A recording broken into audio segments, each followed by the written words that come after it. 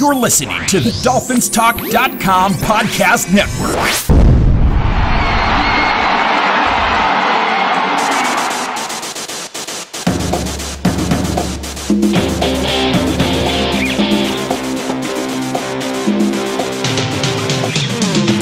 You're listening to the DolphinsTalk.com podcast, the most listened to daily Miami Dolphins podcast on the internet.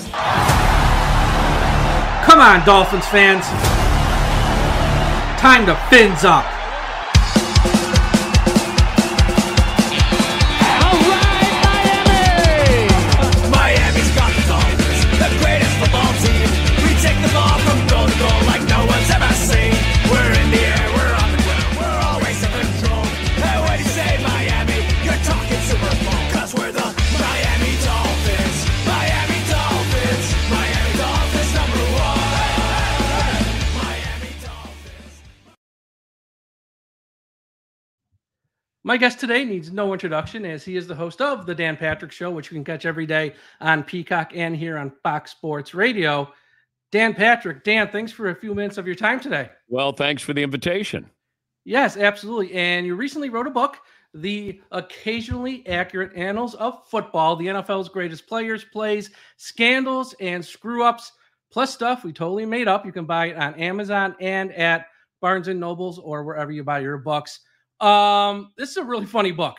I bought this book not knowing what to expect, and there's a lot of humor in this book, and there's also a lot of the history of the NFL with the growth of the league as well from like a big picture aspect. What made you want to write this book and have a project like this? Well, I have a friendship with Joel Cohen. He works for The Simpsons. He's a writer on The Simpsons, and he was writing an episode where I was going to be on The Simpsons. And once we got past that, and then he started asking me questions, football questions. Just he doesn't have an outlet like I have, and he goes, you know, I got some questions I need answered. And so we just started talking back and forth. And then he goes, would you ever want to write a book? And I go, oh, God, no. He goes, well, I think we have something here. I go, where? He goes, no, this conversation. Let me write some stuff down, and then you write some stuff down. And I said, well, what am I writing down? He goes, I don't know. You have questions you want answered by the NFL about the NFL. And I go, I guess. And then we just kept coming back together and collaborating. And then all of a sudden he goes, hey, you know, I'm friends with Andy Richter from Conan. He's got some questions. So all of his friends who had questions want to know if they could write some things. And I said, the more the merrier. And then he just said, all right, I'm going to divvy this up. These are teams you write about or players you write about, eras that you write about, anything you feel confident, comfortable. And then we just went at it, kind of threw it in the blender and spit it out. But it was a lot of fun because, first of all, I like to think I can keep up with people in this business, but I had a hard time keeping up with Joel as far as, I liken it to a tennis match, Mike, that I was an amateur and he was Federer. And I kept going, oh, my God, I got to keep up with this guy. But he kept bringing up ideas, and then they spawned more ideas, and then we just rolled with it. And that's kind of how we have our conversations. It's you just start talking, you go off on a tangent, and next thing you know, you've written a chapter. Yeah, and it does come through in the book because, like I said, it does have that big picture history of the league all throughout the years, throughout the 40s and 50s, 60s to where it is today. But the humor in there really stands out with a lot of these subjects. But a question for you, though, is we see where the NFL is today, and it's so big and it's so popular. It dwarfs every other sport combined. Mm-hmm. 2024, is the NFL almost too big to fail? Meaning, could anything bring this sport down at this point? Whether, people complain about too many rule changes and those stomp their feet and complain, they still watch. We had a former president. He attacked some players. He attacked some owners. People still watch. You've had, racism lawsuits and stuff like that. Nothing really seems to affect. They're Teflon in a lot of ways. Could anything bring this sport down from where it is today, you think? A gambling scandal. I think if you that was one I had on my list, yeah. Like a big name quarterback, you can have somebody who is, maybe on the periphery of being a known player, star player, but if you had a quarterback who somehow was throwing games, I would think gambling is what could bring down the NFL. And bring down is maybe a harsh description because hurt you're the right. popularity to an extent. Yes, because a lot of the NFL, its popularity is based off of fantasy and gambling. Well, you want to make sure that you have the integrity there, that you're always going to know what you're gambling on is real. And you don't want it to be where all of a sudden there's an official who's on the take. And usually you go to the lowest common denominator here. It's not the quarterback's making $50 million. You're not going to, he's not going to be somebody you could approach. No incentive. Yeah. You could talk to an official. You could talk to somebody who, keeps stats if there's over-unders.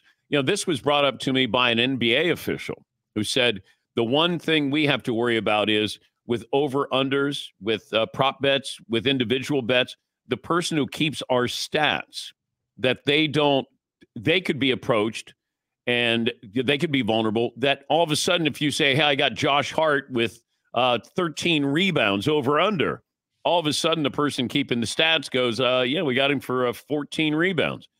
It sounds crazy, but this is how these things start, where you go, oh, gosh, they got to that guy or that guy, Tim Donaghy, Jonte Porter with the Raptors, where you just go, huh? So, the NFL knows this. Vegas knows this. You got to make sure you protect each other with this. But I would think gambling would be the only way to maybe put a dent in the NFL. Yeah, that would hurt the popularity for sure. And it's funny you mentioned the NBA, because something I've sort of thought about here in the past week or so, as there's talk of going to an 18-game regular season, pushing back the Super Bowl to President's Day weekend holiday. If you're Adam Silver and the NBA, first off, Christmas Day was always their day. Now they're coming in the NFL going, we don't care if it's on a Wednesday or Tuesday. We're playing games. We'll make it work. Now, if they push it back to President's Day weekend, the Super Bowl, that's the NBA All-Star game, which would clearly have to move. Are they looking at the NFL game, being like, what do we ever do to you guys to make you want to just push us, off to the side and not even think twice about it? What must the NBA be thinking right now? Please don't hurt us any more than you already have. It's almost, when you have Godzilla bouncing around New York City, you just hope that they're not stepping on your skyscraper. And the NBA has reason to be upset / disappointed. A lot of those commissioners, at least I remember, they were friends with each other.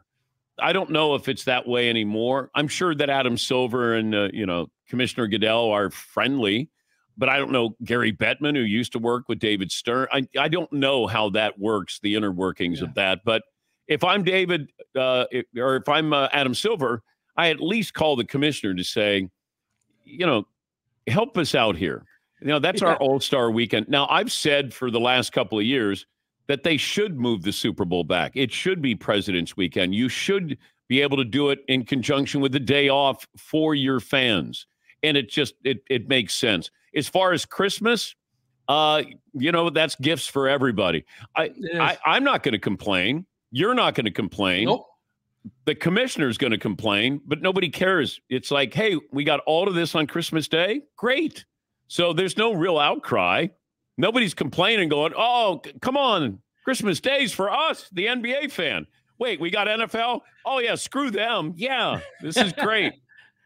Yeah, it's just a lot more options. But it is funny how just, the NFL is just like, we had one holiday in November where we sort of owned. We want to own that one too. And we don't care who else is out doing stuff. But, when you're that big and powerful, you can do pretty much anything you want. And plus, there's people throwing money at them to do this. As we heard a rumor yesterday that Netflix might want to air the games on Christmas. That's more money into the pot for the NFL. In the book, you talked about officiating in a very funny way. But in a serious manner, I thought that chapter, hit on some points that there's a lot of rules. And I've said this on my, I think part of the reason fans get so frustrated with the NFL officiating is not so much the ref, it's just there's so much on the plate of an NFL referee. Like, if we sat down we could probably come up with 4 or 5 rules off the top of our head. Like, are these needed? Two men in motion on offense. Who cares if it's one guy in motion or two? If there's if the tight end is not covered up on the end of the line of scrimmage, who cares? It's not going to affect the play any. You got fumble through the end zone, the tuck rule. I could probably sit here and come up with 8 more. Like, are there literally too many rules in this sport now? Yes, and they keep adding, Mike. They're not subtracting, and they add to the existing rule. So it feels like it's always lawyered up, where you're just going, like, really? Or is somebody going to, like, sue us because this rule, it's too complicated, or you didn't enforce it? Like, you want to be able, complete the process. When Calvin Johnson caught that touchdown pass against the Bears years ago, and he didn't complete the process, and I went, holy shit, we're in trouble now because completing the process. And I worried about that. Now I caught the ball. I went out of bounds. Did I, complete the process? Did I have full control? It's just, I think it makes the referee's job even tougher, and it's the toughest job that we have. And now you're adding to it. You want your officials to be great. You don't want to open up the that's not a touchdown. He didn't complete, the act. The NFL keeps doing this, and I'm not sure why, because I would simplify, and it feels like they're over amplifying. The player safety rules I get, because you want to have it be safe for the player. So but some of these other rules, it's just so minutia that doesn't have any effect on the play at all. But I have problems with the safety rules from the standpoint some of it too. Well, if I'm a defensive player, I have to ask the commissioner at some point, can you give us a rule that benefits us? Because basically every rule that you've imposed has been to our detriment. We're not allowed to do this. We're not allowed to do this. We're not allowed to do that. We can't hit them there, can't hit them there, can't hit them there. If you land on them, you got to roll. If it's a quarterback, you've got a breadbasket that you can hit, and that's it. And now we're going to review roughing the passer. We want to make sure, we're protecting. I get it. We protect the quarterback. But at what expense? You want to make sure that when that defensive player goes in, that he's able to be a defensive player and not the guy, your guard at school with kids going across the walking guard, whatever that is. Like, we're just going to protect everybody here. We don't want anybody to get hurt. Instead of, it's still football. And at times that bothers me, that I don't think you allow the defense to actually play defense. Yeah. It's a lot on the plate of the NFL officials. I don't envy their job, but I think that's why we see so many mistakes, might be a strong word, but so much confusion at times. It's like, well, this rule doesn't really matter. Why even spend 5 minutes on it? But it happens a lot. Now, our podcast reached a lot of fans of the Miami Dolphins. So I want to get your thoughts on Mike McDaniel, the head coach. What's your view of him? He's not your typical NFL head coach in any way, shape, or form. He's into fashion. He likes to tell jokes at the press conferences. Knows how to coach offense. That's one thing for sure. And also your thoughts on Tua Tagovailoa, who's always a hot topic when you talk about NFL quarterbacks, and where he sort of falls in your mind these days amongst the other current NFL quarterbacks, where he falls. Is he, I hate the top 10, top 5, but where do you think he is currently today?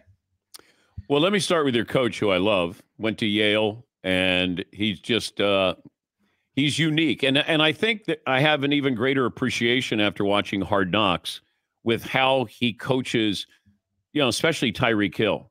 And you just get that feeling of he's got a vibe going on with these players, that he talks with them, to them, not at them.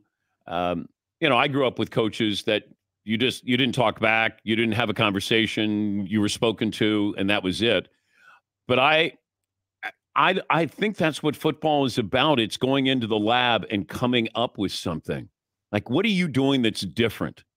And it feels like he's doing something different. And therefore, I'm fascinated. Now you bring in OBJ. That's fun. I love it.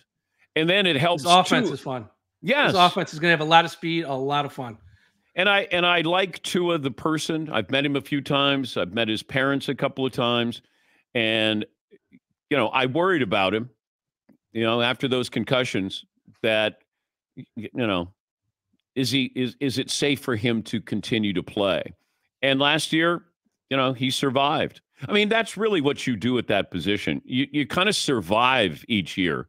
It's hard to play all the games, but the number of hits, trying to avoid those, and it feels like he knows what he can and can't do. He's never going to be confused with somebody who says, man, can that guy throw deep? It's Steve Young said to me, it's not how far you throw it, it's where you throw it when you throw it far. And he said, it's about accuracy. And this is a guy who completed over 70% of his passes one year. We get caught up in the prototype, you got to look like Dan Marino. Well, Dan Marino in today's game would be different than Dan Marino back in the 80s. He would play differently. Duper and Clayton, Nat Moore. I mean, you don't have guys who are throwing deep as much as they used to. But that ability to be able to check down, hit the right guy. Plus, if I have Tyreek Hill, all I say is, hey, get open 2 yards down the field, and I'm going to throw it to you. Because we both get credit for a 70-yard touchdown. I throw it 2, you go 68, it's still a 70-yard touchdown pass. So I like that with Waddle. OBJ, maybe there's something there now as the third person. The only thing I worry about with him is at any point you say, he wants to prove that he's still elite or great. He wants his touches. And that would concern me when you go back to the huddle, because this happened in Cleveland with Baker Mayfield. I really think that's where Cleveland got sidetracked, is Baker tried to be OBJ's friend. Hey, I'm going to keep throwing you the ball, to the detriment of the offense there, because Jarvis Landry was the better receiver that year. But that would be the only thing that would concern me. If he plays well, that's a great luxury. And I know there's some incentives. He can make close to $8 million. I don't rank of quarterbacks, by the way, back to what you were saying with Tua. I don't know if he's a top 10. Like, I don't care if he is or isn't. Now, that might be Dolphins fans. Hey, we got a top 10 quarterback. I just want a consistently good quarterback who might, be on the verge of greatness. But if I put him up there in the top 10, well, can he live up to that? Like, what is a top 10 quarterback? I don't even know anymore. I hate it too, but it's like, I don't know any other way to ask like your thoughts on Tua. It's like, because you compare him to, because he is about to sign a contract that's going to pay him like a top 3 or so quarterback, which we know, most people know, I should say, that's always happening, because the next guy who gets paid is always usually the highest, and someone else is going to get paid. He'll top him, and someone else is going to. So that's like, but I think a lot of fans, just not the Miami Dolphins, but NFL fans, like, you can't pay him that. Okay, would you rather have Dak Prescott or Tua? Tua. Not even close. Not even close, because I've seen Tua. I haven't seen him in enough big spots let me down yet. Dak, I've seen in a lot of big spots let me down. So I still got a sliver of hope Tua's going to come through. And I think a lot of the problems with Miami, it's not even problems. Some of the issues they had versus when they played teams that were good last year was not necessarily Tua. It's running games working. They get away from the run too, or the smaller stuff like that people who really watch the games would see. I don't think it's him. So I don't know. Look, we're all fans of Dolphins like myself are hoping for the best. We're hoping for the best here. But yeah, I'd rather have Tua than Dak today on May 9th, 2024. Ask me 1 year from today. Maybe I'll change my mind. I don't know. But I think that's where we are today.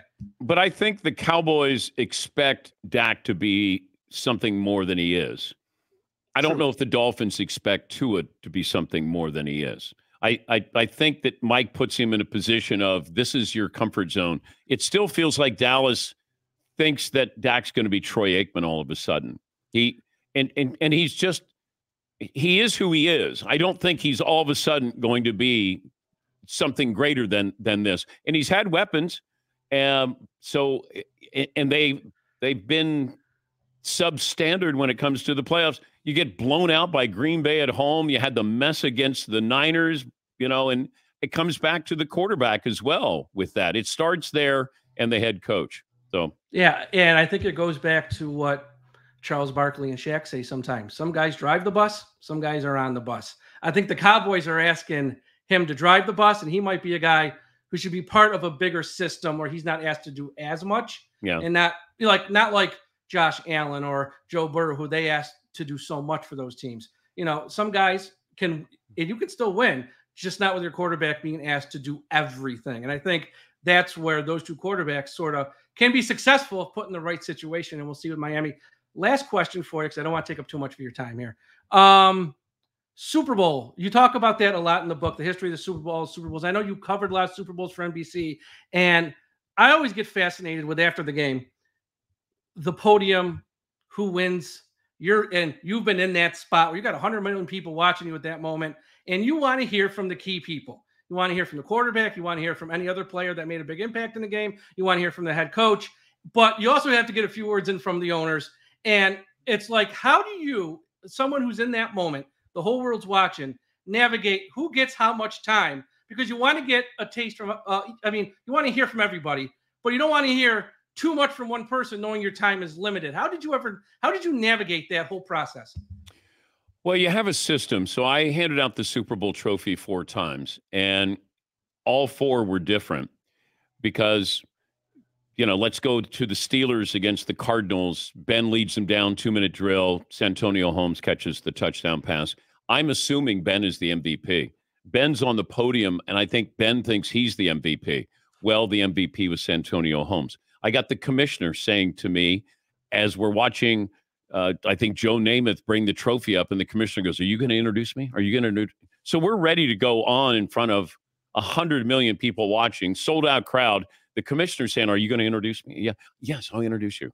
Then I'm looking to see, Mr. Rooney is up there, Mike Tomlin. So all of a sudden, you're just taking inventory. Now I got to do commissioner. I introduce. He gives the trophy. I talk to the owner, usually 1, maybe 2 questions. Then I want to talk to the coach. Then I want to talk to the MVP. If the MVP is not the quarterback, then I want to get him. Now, I have a finite amount of time to get all of this done. The problem that I've had before is Jeffrey Lurie, the Eagles owner, and he wanted the microphone. And you can never give up the microphone on the podium, ever. You never get it back. No, because he said, "Hey, I want to say some things," and that's not a good thing to hear. Like, this isn't live at the Improv. There's some big advertising dollars here at stake. Well, he grabbed the microphone, and I'm pulling it back. Like, you don't realize this on TV. Yeah. It also happened to one of the Giants owners.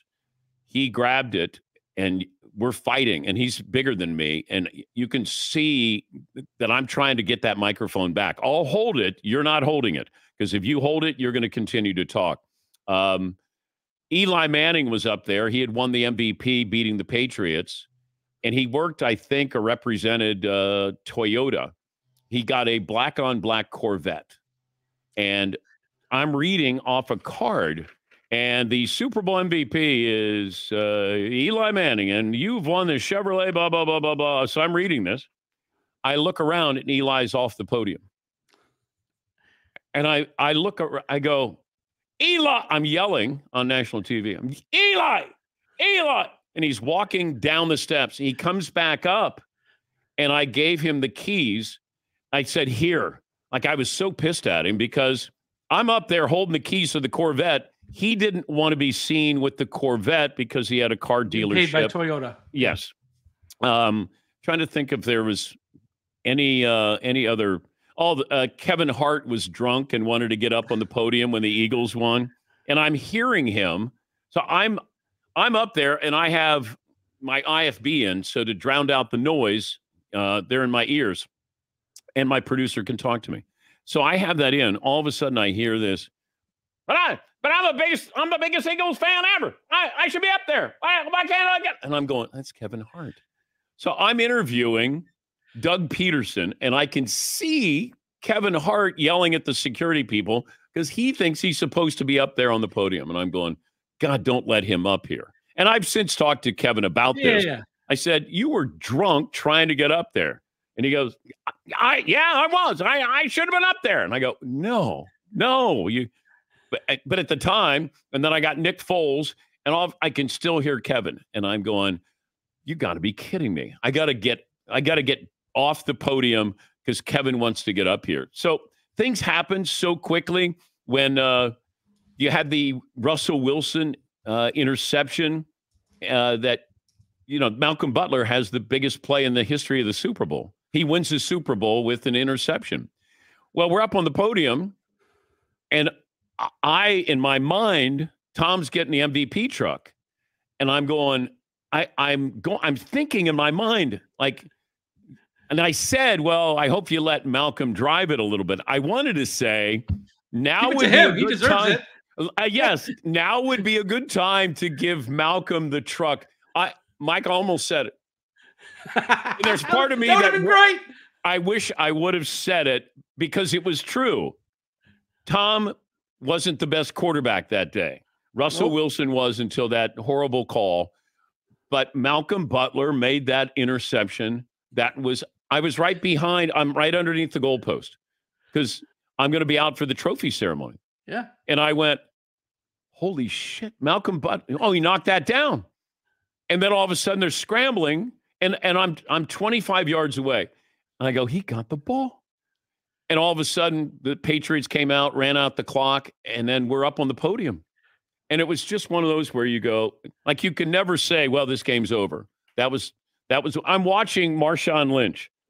So Russell's over here, calling the play, and I'm looking at Marshawn Lynch because I think he's just coming right in to me, right underneath the goalpost, scored a touchdown, they win. And I watch, and I see that he's not getting the ball. I look over, and I went, oh, bleep.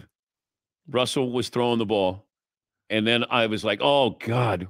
At least, okay, it only got knocked down. And then Malcolm got the ball, and I go, Malcolm Butler just won the Super Bowl. And I would have said that to Tom. I told Brady about that later. I said, I almost said that.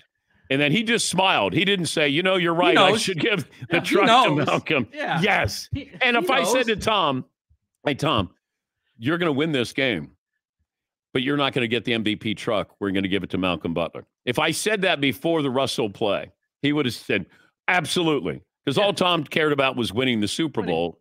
And Malcolm, that would have been a nice gesture if Tom goes, hey, Malcolm, come on up here and get your keys to your truck. Wow. Yeah, that would have been, you would have gone down in history for that one. It would have been funny in the moment, live TV. That's why live TV is great. Oh, it would I have been know. awesome. I know. It would have been awesome. But Dan, thanks so much for a few moments every time. Everybody, buy this book. You will have a bunch of laughs. Also, it does go over the history of the NFL as well in a fun way, because a lot of these books about football, it's like, people are talking about, like, they take it so seriously, some of these books. This is not. This is a fun view, and you will laugh. The occasionally accurate annals of football, the NFL's greatest players, plays, scandals, and screw-ups, plus stuff we totally made up. Dan, thanks so much. Appreciate your time today. Thank you, Mike. We appreciate it. Good luck to the Dolphins. I'm hoping.